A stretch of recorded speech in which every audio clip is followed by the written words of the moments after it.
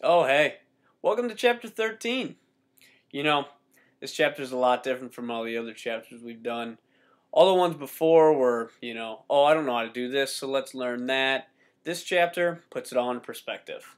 Chapter 13 is a live QuickBooks project. What does that mean? It means you are going to pick a real company and you're going to create a QuickBooks company for them. Scary. Yeah, a little bit. So I really just wanted to go over chapter 13 and let everybody know what was involved in it. It's broken down into milestones. And milestone 1 is developing a proposal.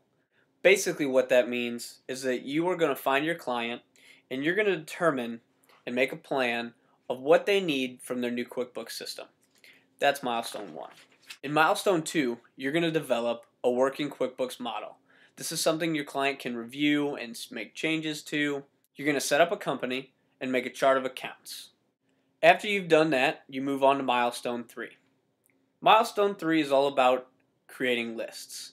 So you're going to take company information and you're going to make customer lists, vendor lists, items, and employee lists. Stuff you've already done, and now you're going to put it to real-world use.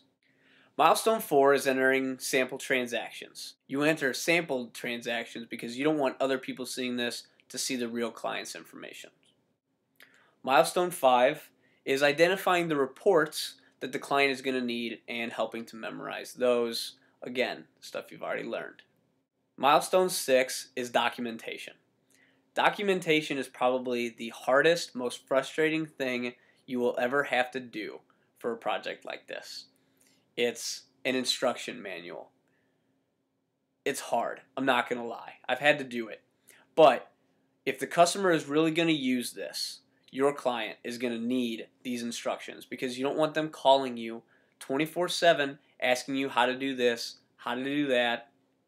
So it has to be done. Milestone 7 is the final presentation. This is when you hand over your QuickBooks system to the client.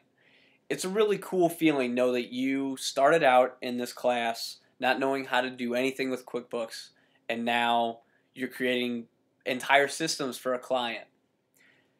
See, at Maryville, we have a class devoted just to this chapter. And I took it last semester, and I did it actually from my dad's company. It was really cool just to, start out as just a regular student, not knowing anything about QuickBooks, and here 4 months later, I created a whole system that my dad could use every day. And he does, and it's awesome just to be like, I created that. And then you can say that after you've done this. So that's it for these videos that we made. My group and I had a lot of fun making them, and we hope everybody out there enjoyed them. And that's it. That is Computer Accounting with QuickBooks Pro 2010. Thanks everybody for watching, and we'll see you later.